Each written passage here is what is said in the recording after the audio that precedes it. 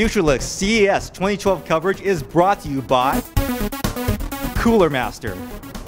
Celebrating 20 years of innovation and excellence with visually striking products like the new Cooler Master Cosmos 2 Ultra Tower chassis.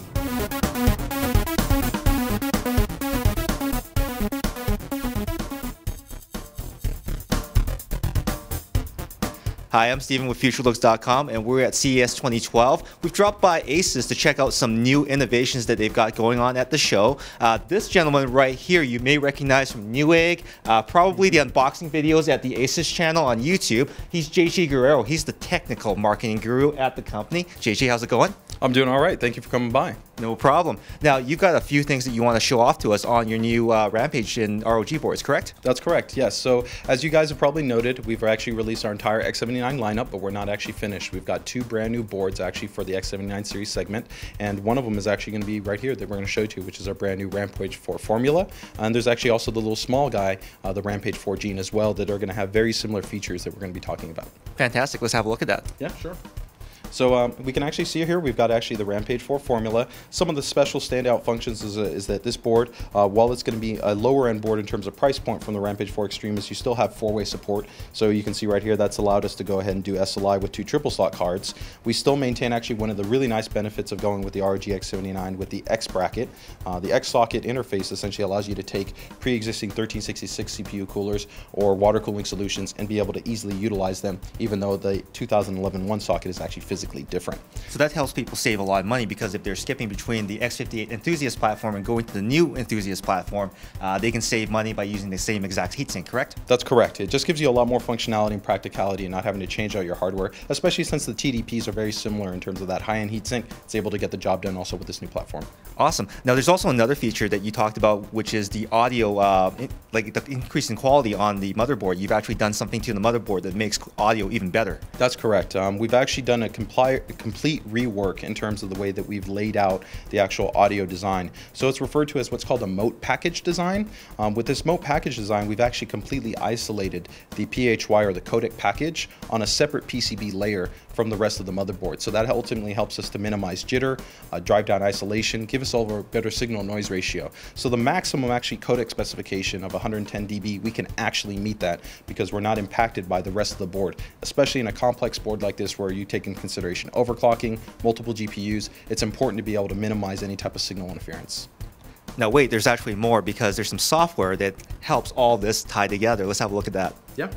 So we've spent a lot of time in terms of working about new pieces of software in terms of our AI Suite 2. You know, this works with our advanced digital power design where you can make full real-time adjustments to multiplier, clock speed, CPU straps. You can make changes to fan controls, all that good stuff. But one of the new things we're actually introducing is a brand new function that's called ROG Exchange. So ROG Exchange is kind of tying into a lot of the social media aspect and the forum adoptions in terms of information that people are putting out there. So what users will be able to do with this piece of software is they can go in there, define their actual ROG model, their BIOS version, their CPU, and they'll be able to see templates of essentially overclocks that have been submitted not only by Asus team members, but other community members, and they can quickly do a compare and a contrast, and then from there, if they decide they want to go ahead and apply it because they see that's an air cooler configuration, that's that 4.6 that I want, they can click apply, and we'll go ahead and download that and automatically apply it to the system.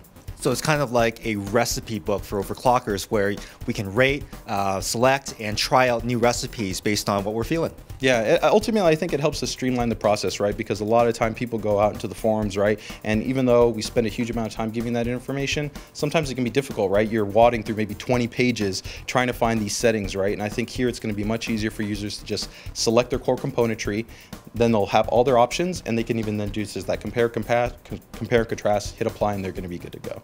Yeah, because sometimes do a search is not exactly an answer. Yes, correct, yeah. Google is not always your friend. Perfect. All right, there's actually a couple more things that we have to look at, right, JJ? Yeah. So we've got a couple of new sound solutions that we'll just touch on here quickly. One of them is actually right here. We have our brand new Thunder FX audio solution that's going to be coming out here. This is essentially going to be for the guys that are looking for much higher grade audio, so closer to kind of, let's say, audiophile grade with like our Zonar STX series of products. The cool part though is you'll also be able to utilize it with other analog based devices. So if you have consoles, you can actually also use this USB DAC, and it's got some advanced microphone features like cancellation technologies for people that want to get better microphone performance as well. Perfect. Now that we're done playing here, I think there's actually a workstation board that you wanted to show off to us, correct? Yep, definitely. Now, Asus isn't always about playing, about games, about overclocking. They actually have a serious line of workstation boards, and JJ's got one right there. What's this all about, JJ? Well, this is part of a kind of our entire lineup when it comes to the Socket 2011 platform. I mean, for us, you know, we pride ourselves in that we have a lot of segmentation, right? We have channel series like Pro, Deluxe, we have ROG, we have Tough, and actually here we have Workstation. With this Workstation platform, this is really focused at, yes, it could be potentially a really high-end gaming configuration, but it's really focused at content professionals, the Soho space, SMB spaces, because what you're talking about here is up to 32 core support, right? You've got 8 DIMMs, you've got Gen 3 support, 4-way configurations, 14 SATA ports. I mean, this is just a beast when you're talking about people that are looking at, you know, full high-end photo editing, AV production, you know, any type of content creation. This is going to be a platform to definitely consider, especially when you talk about, like I said, those 32 cores, 20 megs of cache a piece on each CPU. It's a beast of a platform. Well, with 32 cores, yeah, that's definitely beastly for sure. And of course, it has all the latest support for all of the SATA cards, SAS cards that you can think of, correct? That's actually a great point that you brought up there. One of the really specific things on WS lineups that we pride ourselves on is that we take more time to actually do validation for more advanced option ROMs. So for professional RAID controller cards, higher end maybe fiber channel, SCSI, even more advanced maybe like quad network port cards, things like that, we're doing validation on these platforms to make sure that they work, whereas maybe your mainstream series board, once you start to put in more complex cards like that, they're not always actually going to function correctly or initialize correctly. Now, there's one more thing that was really important, and that's something that you guys actually thought of, is the fact that a lot of software requires a dongle to actually initialize. You guys have a really innovative little feature that you put on the board that makes it easier to manage that. Yeah, that's correct. It's right here. It's actually our vertical USB ports. We call them the quick USB, and essentially that allows you to take those expensive dongles for applications like Maya or Lightwave, things along those lines. You put the dongle in there. Once you have then the system locked inside your chassis, you can actually physically lock your chassis. One, it makes it easier as you don't have to keep putting the dongle in to initialize the application, and 2, it's secure from anybody potentially picking it up and walking away with that very expensive dongle, which would then limit you being able to actually run the program. Fantastic. Well, that's the workstation stuff. They're really serious stuff for serious working people. But there's actually one more thing that'll help consumers at home, and that's their wireless product. Let's go have a look at that. Now, if wireless technology becoming more part of our digital lifestyle, Asus has actually gone ahead and produced some really great products. One of them is actually launching at CES, and that's this guy right here. Yeah, that's correct. This is actually our brand new flagship series wireless router. It replaces our RTN56U in terms of the top of the line unit. So what we're introducing here is actually going to be our 450 megabits router for both 2.4 and 5 gigahertz concurrent support. It's got some pretty choice hardware, 600 megahertz processor in there, 256 megabytes of dedicated RAM, and an entirely brand new revamped GUI. So the cool thing about this GUI is it's entirely CD free, right? And this is great, as you noted, right? Because a lot of new devices in your home, you're not necessarily always going to be either have an optical drive, right? Like our Ultrabooks, there's no CD drive, right? Tablet, there's no CD drive. So everything's web-based. Once you turn the unit on, all you have to do is actually check for our wireless ID. You go to that, enter the PIN code, and with about 60 seconds, you'll be able to complete the entire setup process and be able to get up online. So it's a great solution really for anybody that's looking for high throughput performance. You know, you want to be able to do lag-free gaming, HD video streams, you know, high bandwidth network transfers, things along those lines. This is going to really be the item you're looking for. Now, you've also tweaked out the USB ports on this. This actually has some more powerful USB ports. It does, I think you said something about multifunction support? That's correct. If we actually take a look here at the back of the unit, we actually have 2 high-speed USB 2 ports that offer support high power draw. And the big advantage of that is that you can take any standard USB 2 external hard drive and be able to connect that without either taking up the 2 ports or attaching like an optional AC adapter. So that gives you a lot of functionality. And plus the throughput. Most of the actual USB routers that are on the market only give you somewhere between about 3 to 5 megabytes read and write performance for that actual USB port.